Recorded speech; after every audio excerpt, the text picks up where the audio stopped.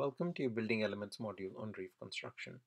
This module will begin with the covering of pitch roofs, introducing you to a range of materials and techniques for dealing with the formulation of ridges, valleys, and eaves. We'll further talk about insulation in pitch roof and finally deal with the issue of rainwater drainage and gutters.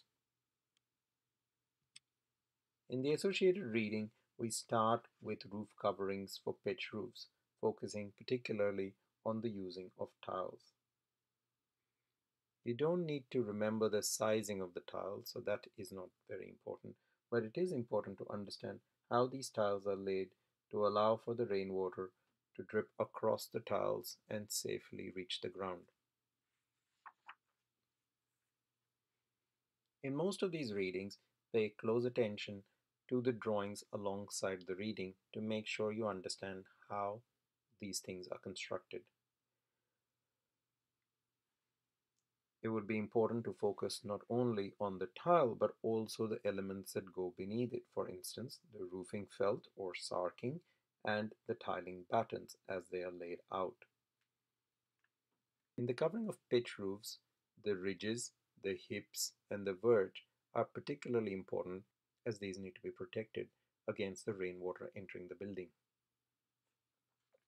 So pay close attention to how the tiling for these particular areas are done. Once again, the size of the tiles is not very relevant, but it will give you an approximate idea of the overall size that you're dealing with within the construction of these details. Since we've already dealt with the different parts of a roof, you should be able to identify what a ridge or a hip or a valley is. That would affect the tiling for the roof.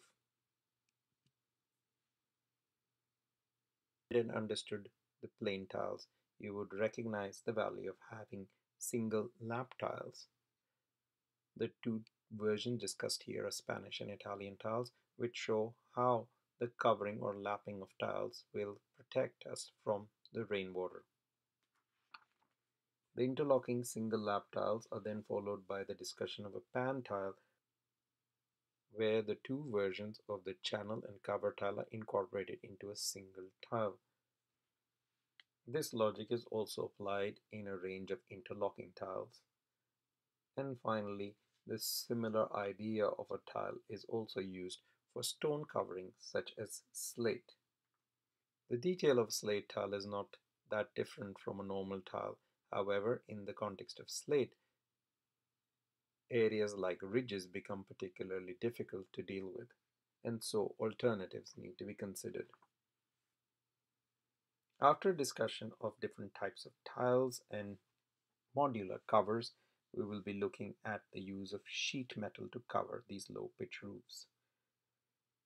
Although metal sheets come in large sizes, and once again you don't need to know the size exactly, but it will give you a sense of how big these sheets are.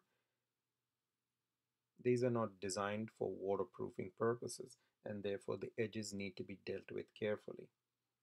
There will be a series of details that you need to focus on, but don't forget the valuable role played by the felt underlay in achieving this effect.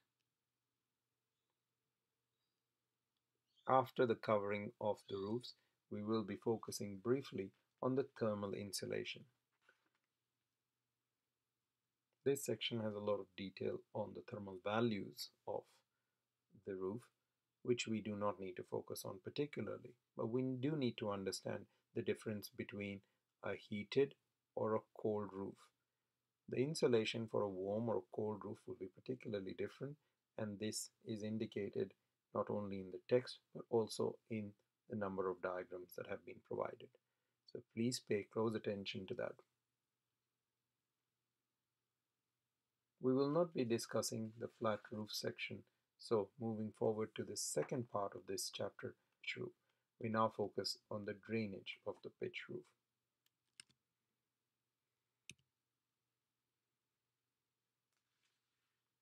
Once again, the calculations are not particularly important, but you should understand how the drainage is considered across the entire edge of the roof so as to allow for the water to run along the gutters into the rainwater pipes that are provided. Recognize also that there is a calculation to ensure that the water is safely dissipated. However, we do not need to deal with the flow capacities as a part of this course. This section will also help you understand and identify different types of gutter sections, such as segmental, half-round, or OG gutter sections, and also help you recognize how these are assembled together to form a complete rainwater gutter system. The final section deals with the drainage of flat roofs, in which the gradient of the roof ensures that the water travels to a rainwater outlet, which is then led to a rainwater pipe through a rainwater head or catchment.